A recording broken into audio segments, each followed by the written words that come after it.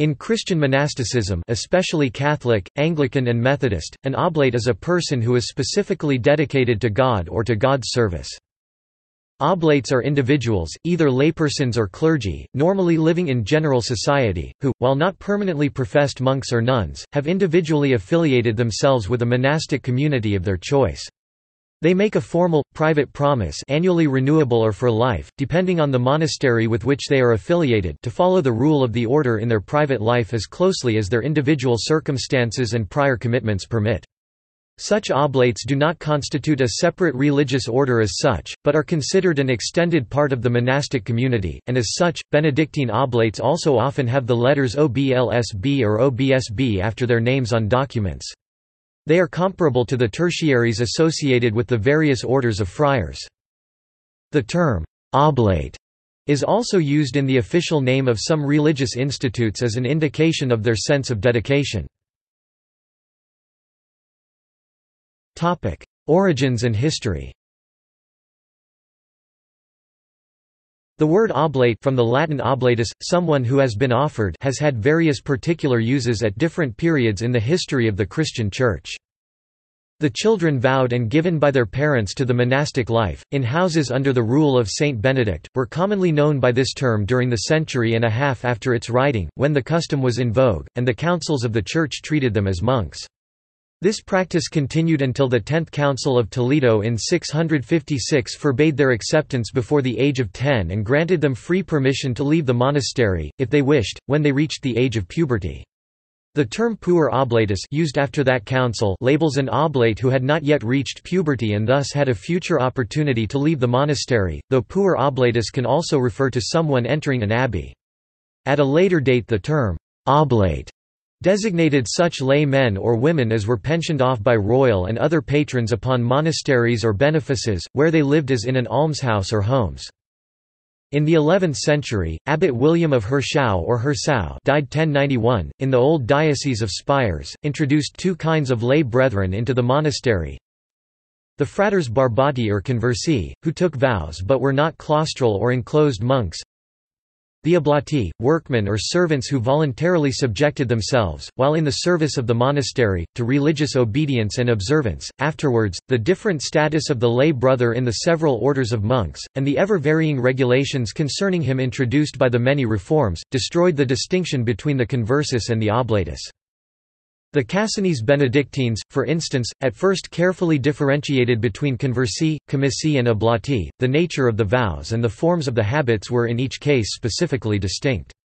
The conversus, the lay brother properly so called, made solemn vows like the choir monks, and wore the scapular. The commissus made simple vows, and was dressed like a monk, but without the scapular. The oblatus made a vow of obedience to the abbot, gave himself and his goods to the monastery, and wore a sober secular dress.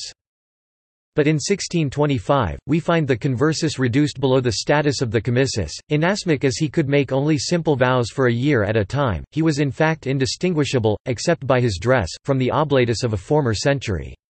Then, in the later Middle Ages, oblatus, confrater, and donatus became interchangeable titles, given to anyone who, for his generosity or special service to the monastery, received the privilege of lay membership, with a share in the prayers and good works of the brethren.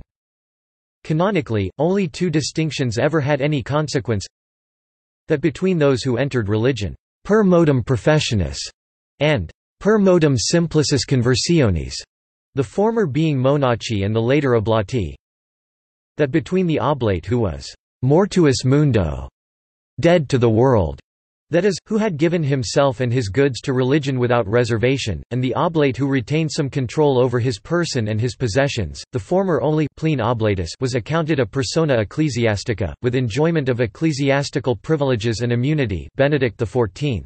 De Synodo Diis. V. Oblates today.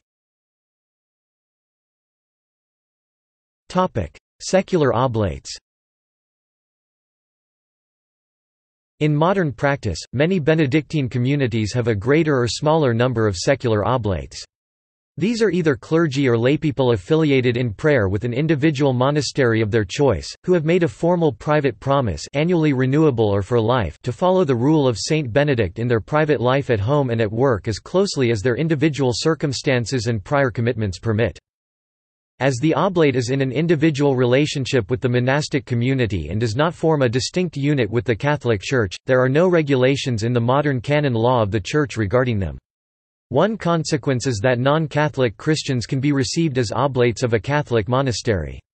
Similarly, in Methodist monasteries, non-Methodist Christians can be received as oblates.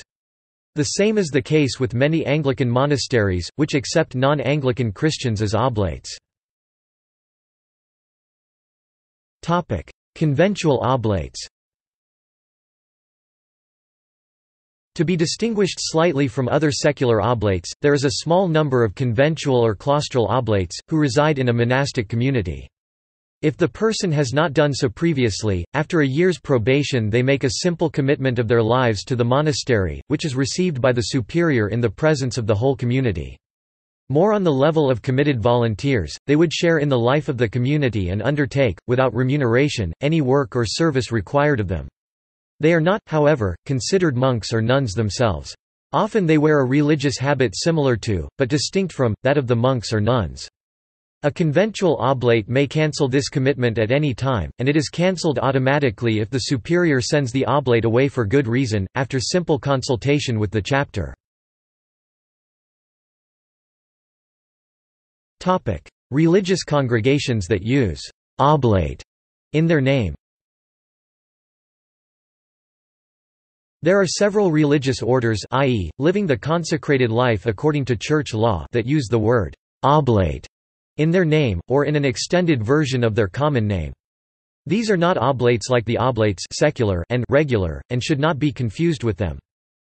Examples include the Oblates of Saint Francis de Sales, Missionary Oblates of Mary Immaculate, Oblates of the Virgin Mary, Oblates of Saint Francis of Rome, founded 1433 in Italy, as a community of professed oblates living in common, Oblate Sisters of Providence, Oblates of Saint Joseph, Oblate Missionaries of Mary Immaculate, a female secular institute.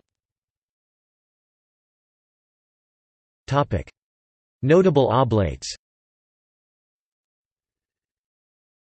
Saint Boniface, Bede, Saint Henry II, Holy Roman Emperor, Saint Francis of Rome, the Servant of God Dorothy Day, Kathleen Norris, poet, Walker Percy, Gottschalk of Orbe, Cardinal Francis Eugene George, OMI, Saint Bishop Eugene de Mazenod, OMI, Cardinal Jean-Marie Rodrigue Villeneuve, OMI.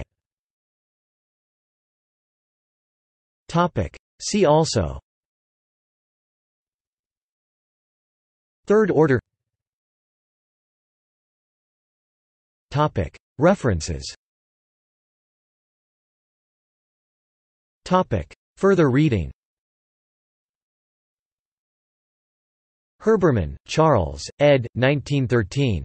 Oblate. Catholic Encyclopedia. New York, Robert Appleton Company. External links. Oblates of Saint Brigid of Kildare Monastery, Oblates of Saint Francis of Rome, International Benedictine Oblates, Community of Jesus Oblates. This article incorporates text from a publication now in the public domain. Herbermann, Charles, ed. 1913. Oblate. Catholic Encyclopedia. New York, Robert Appleton.